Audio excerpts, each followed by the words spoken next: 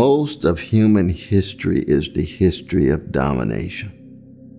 Most of human history is the history of oppression, the history of hatred, contempt, envy, resentment. How do you break that cycle?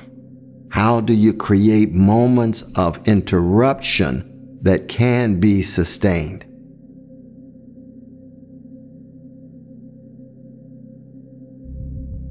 If you're really going to have to come to terms with the history of black people in the States, you're talking about slavery, Jim Crow, police brutality, self-hatred, self-violation, self-flagellation. You're really dealing with psychic, spiritual, social, political catastrophes. Democracy is the hearing and heeding of the voices of the victims of hierarchies that have been in place that have dominated and exploited people.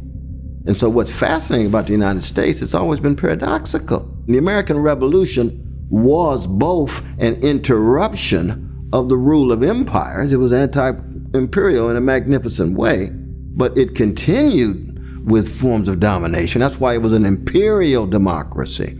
It continued with forms of domination vis-a-vis indigenous peoples, African slaves, white working men and women, women across the board, of course. So what is at stake is an imperial meltdown, the spiritual blackout. And what is a spiritual blackout? It is the relative eclipse of empathy, courage, integrity, honesty, decency, so that to be a gangster becomes the dominant way of life. I'm going to do anything to get over. I'm going to do anything to be successful. I'm going to do anything to get money. It's money, power, fame becomes the fundamental pillars upon which too many young folk are socialized, because that's what they see in the imperial meltdown that we're experiencing. It's just a matter of trying to be honest, trying to be truthful, trying to be frank. That's what it's all about.